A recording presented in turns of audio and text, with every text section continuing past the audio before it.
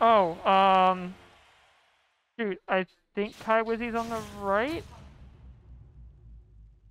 That's a real good question, actually. Shoot.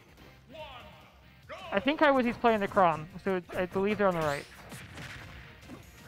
Yeah, I think. I cannot remember, to be honest with you. But anyways, into round one here. I hope I have the players on the right side. Oh, that is already a dead Little Mac. That early. And recovery, you know, not the best. I don't know if it was quite that bad, but gonna be starting a stock down here already. And Kai is going in here trying to get some work done. I mean, just racking up percentage piece by piece. Divine's almost got the KO punch good to go, so that might be the equalizing factor here. That combo going to help a lot too in the recovery. Oh, no KO punch needed, just the up smash there to punish the landing. Seeing more and more Little Macs lately, it seems like. I feel like a couple prominent Little Mac players lately have really increased the popularity of that character. And being on being on Final Destination Game 1, that's where you want to be if you're Little Mac, but right now it's not really working out for them. Give it a lot of respect here. I mean, even being a stock up and having a pretty good lead, you just don't want to give this character a way back into the game. And a way back into the game is not going to happen here. Game 1 going over to, I believe that's Kai Wizzy. I'm actually going to step away from the microphone real quick just to double check. So pardon me for just a second.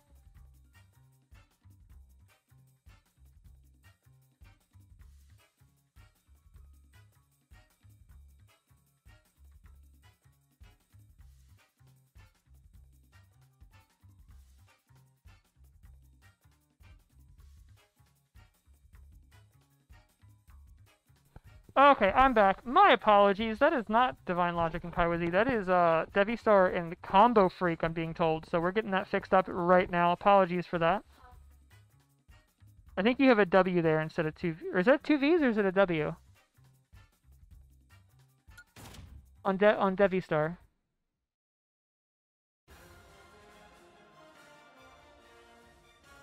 It was whoever's not playing the Little Mac, so not Combofreak. It was DevvyStar. DevvyStar got game 1.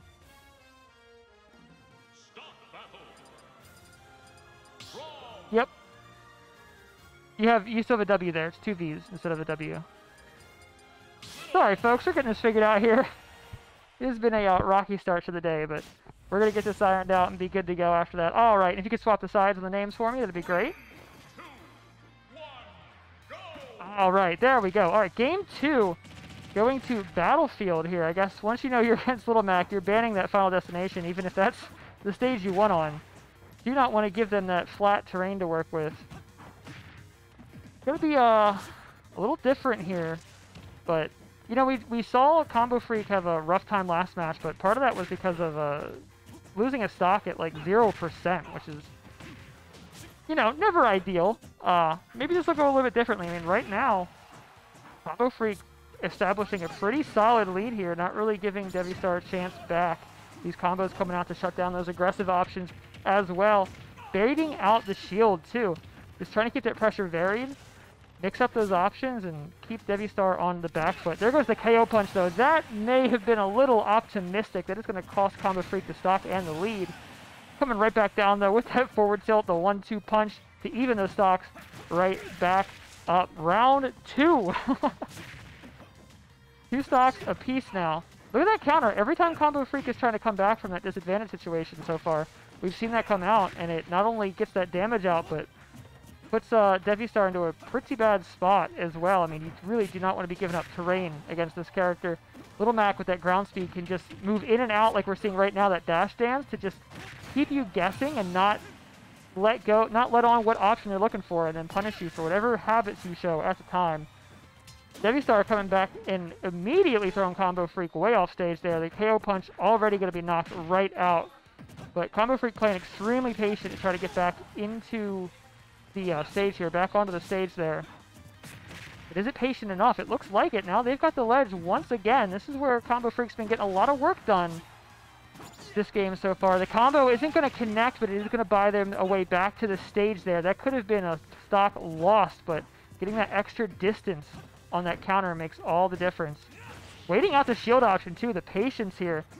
Really trying to hold on to that stock, not trying to overextend with anything. That forward smash, though, was that overextension finally coming out. That patience could only last for so long, and it did cost Combofreak that stock. We're in a last stock situation here now. And DevvyStar just starting to find their footing here, getting grab after grab. These tech chases looking really clean, too. Had the shield up in time as well. Playing much better than we saw earlier this game against these Little Mac options here. The grab is going to get traded there, though. Oh, being off stage. Oh, but the spike attempt was extremely... That may have been a little bit on the greedy side. Combofreak able to get back. Has the KO punch, too. Can they find a hit with it, though? Nope, that grab is going to knock it out. Can you recover from that? I think so, just barely. Yes. Combofreak back onto the stage here. Needs to find this big hit, though. Needs to get back on the stage and find something big, or they're going to be... Oh, right down the loser's bracket. DevvyStar even getting trumped off the ledge there, knocked off the ledge there, able to recover and find the stage spike and take game 2 for the 2-0 win here in Winners Round 1. And I gotta say, it's been wild seeing as many Little Macs as we've seen lately. I feel like we still haven't seen a ton, but